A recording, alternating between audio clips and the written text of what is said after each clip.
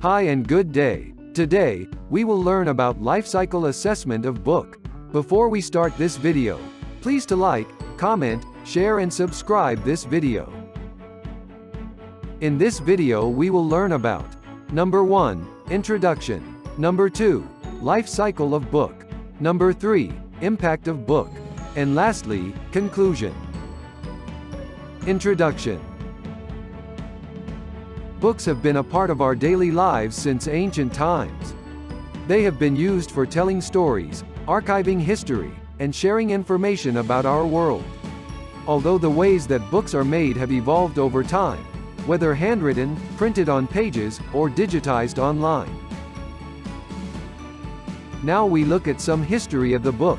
Ancient scrolls. One of the first books can be seen in the creation of ancient scrolls, going as far back as the 4th millennium before Common Era. These rolled-up manuscripts were often made using a papyrus plant.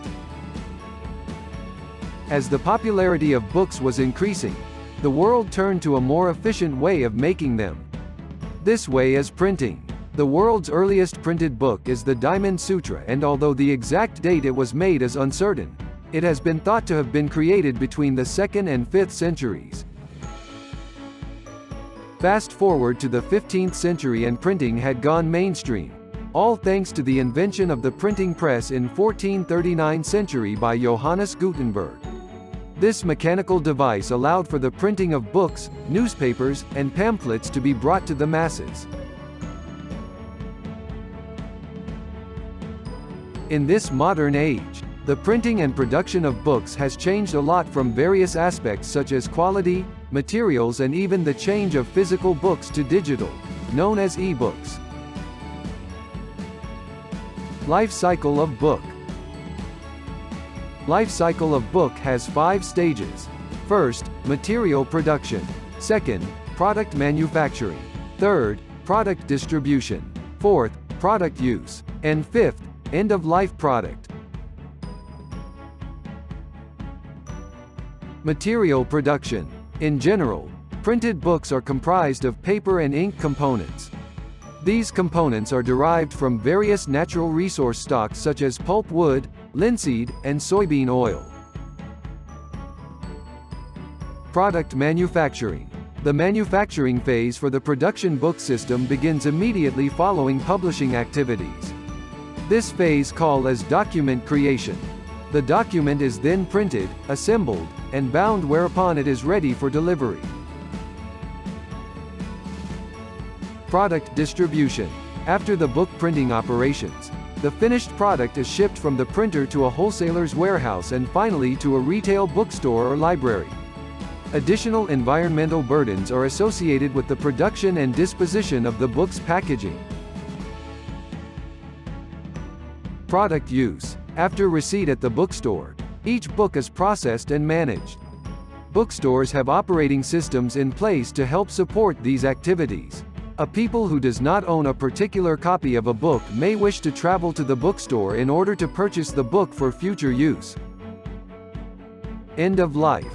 When the physical integrity of a book is damaged beyond use or the utility of owning the book expires, the people will usually choose to dispose of the book, book disposition, or resell the book.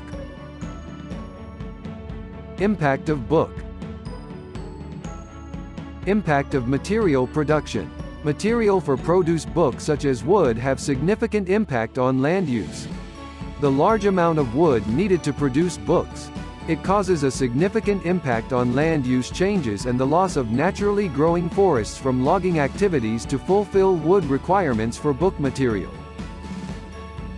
Manufacturing would seem to be the life cycle sector where there would be the most impact. For the manufacturing of 1,100 books, we can see that there is a huge impact on energy inputs.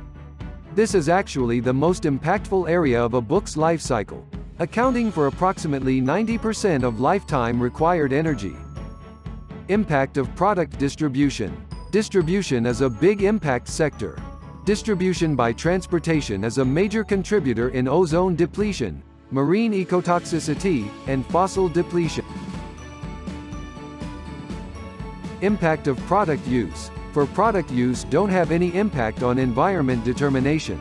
Books printed require zero energy for product use stage. Impact of end of life. Disposal of book damaged and expired is the biggest contributor in marine eutrophication and global warming, contributing to 46% and 15% of the total potential, respectively. Conclusion. Books give us knowledge and information, then nothing too informative.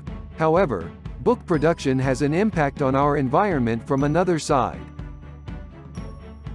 Now we look at some suggestions and recommendation for reducing the impact of books on the environment. Number 1. Change physical book printed to e-book as alternative. Reading 21 e-books from an iPad would have a smaller environmental impact and energy consumption than reading them in printed book. Number 2. Recycling the damaged and expired book. If the book is not useful, you can sell or donate. Thank you for watching. Don't forget to like, comment, share and subscribe this video. See you next video.